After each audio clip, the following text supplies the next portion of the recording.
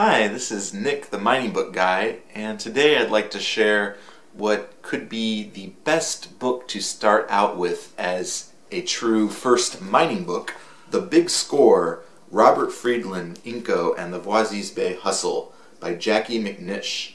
And this is a great book because not only is it a very fun narrative to read, a true story, but it really takes you through the early stages of discovery, even accidental discovery, through exploration and the growing of an asset and a company, and then the sale of that company, where you had a combination of the technical success leading to economic success and leading to, huge value creation for shareholders and the speculators, the people like you and me that could hope to make money like this in the near future.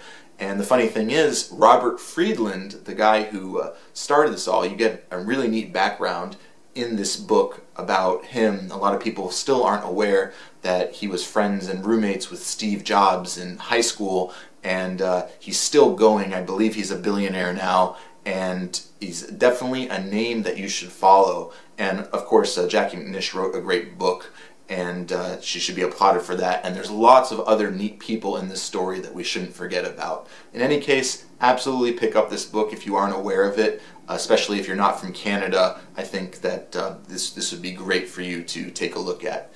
Again, this is Nick, the mining book guy. Please like, share, and subscribe if you enjoyed. Thank you.